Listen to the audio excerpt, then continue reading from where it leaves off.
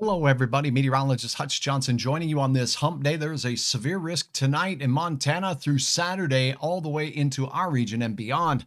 What to expect in this fast update here on the severe weather risk coming our way, coming up right now.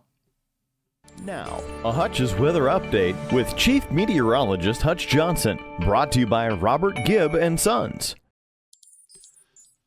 Thanks for watching. Thanks for your trust. And thanks to my fine sponsors at Robert Gibb and Sons for being a premium sponsor here at Hutch's Weather. We do have that risk of severe weather tonight.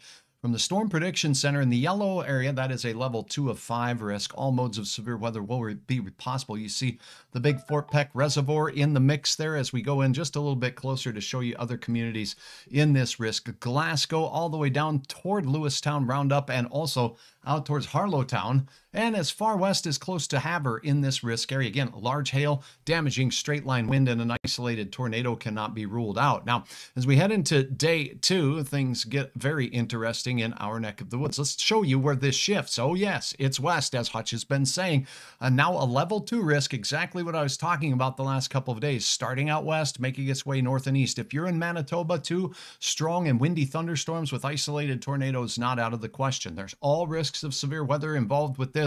The best chance of tornadoes I can highlight here graphically for you and show you that the tornado probability is higher as we go through. This is a look at hail. High probability of hail here from Minot, Dickinson, and into Bismarck, with a tailing off risk for the largest of the hail heading into the Devil's Lake Basin, as I was discussing. I'm sorry, here's a look at that tornado risk area where storms first form in western North Dakota, Minot, Williston, down to Dickinson, even into parts of northeast South Dakota, northwest South Dakota, I should say. That's where the risk will be the best for those tornadoes in the early onset.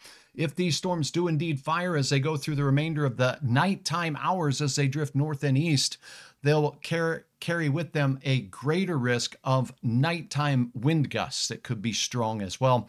There is, in the yellow area, 15% chance of a wind event from within 25 miles of any point that you see there in yellow. By the way, that brown is a 5% risk area, so a lower risk in our Southern Valley counties. That is a look there, and as you take a look at Hutch's 7-day planner over the last couple of days, I've been saying, since the weekend, Thursday and Friday, a chance of strong to severe storms in the afternoon. Tonight out in Montana, by the way, we'll see that chance as temperatures kiss that 90-degree mark each and every day. Friday brings the Valley and Minnesota's best chance of widespread showers, thunderstorms that will be a chance of severe and all modes of severe weather possible on your 4th of July here. That risk shifts east into Minnesota and Wisconsin as we go into Saturday. I'll keep you updated on that. You're watching Hutch's Weather.